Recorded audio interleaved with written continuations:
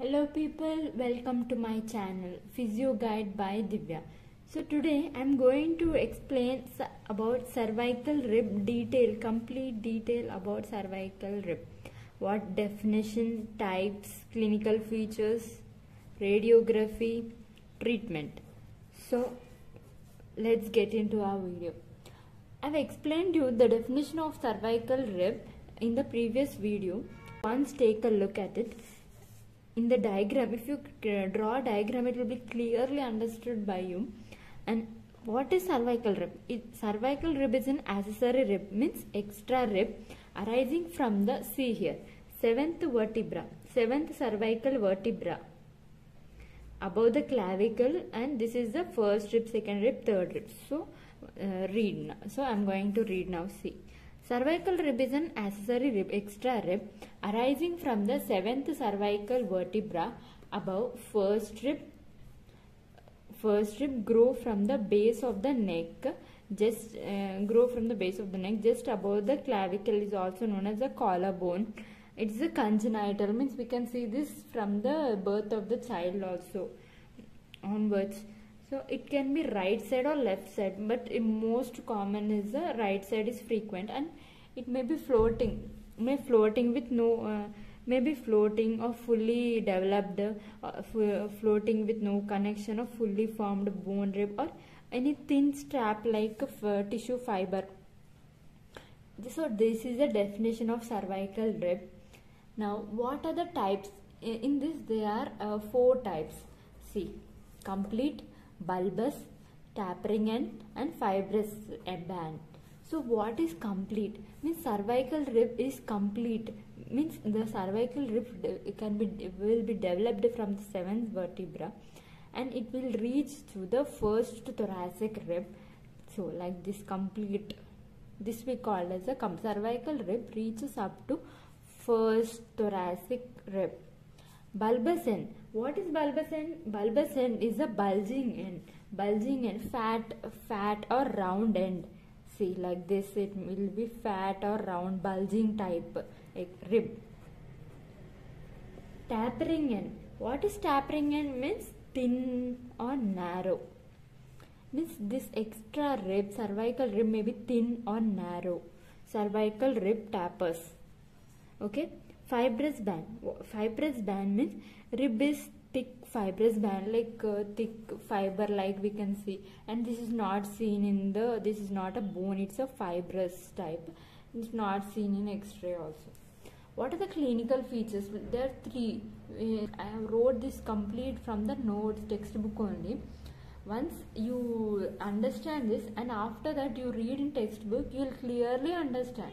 So clinical features. What are the clinical features? Local symptoms, general symptoms means vascular, means vascular arteries and veins, like nerves, nerve pressure. So what are local symptoms?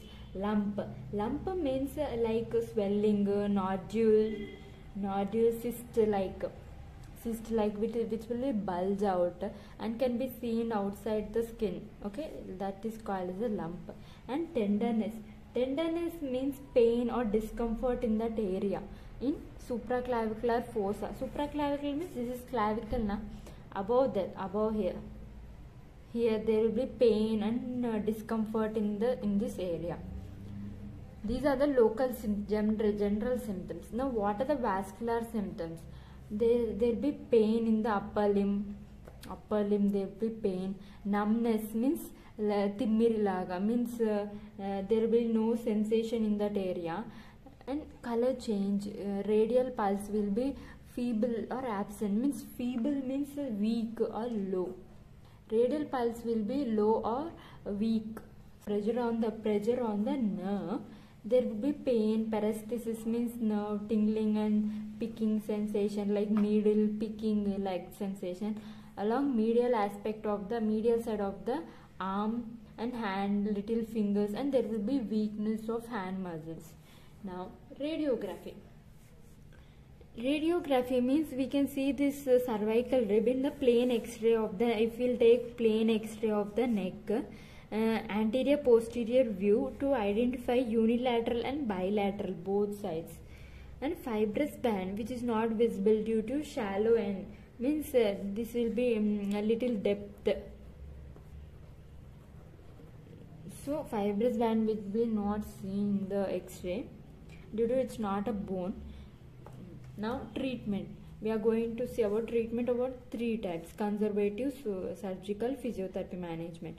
Conservative, first method is conservative: rest, painkiller tablets, and physiotherapy. Physiotherapy, mild in starting case we'll suggest them sling exercises, means the bag will give a sling bag and we'll suggest the exercises with that sling bag only starting.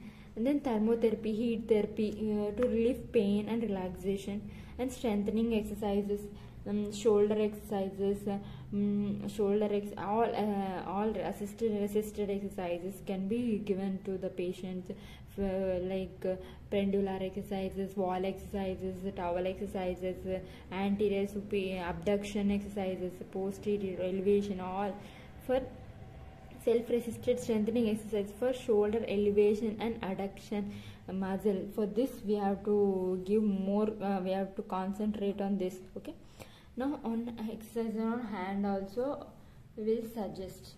So once this is the complete notes, once take a screenshot,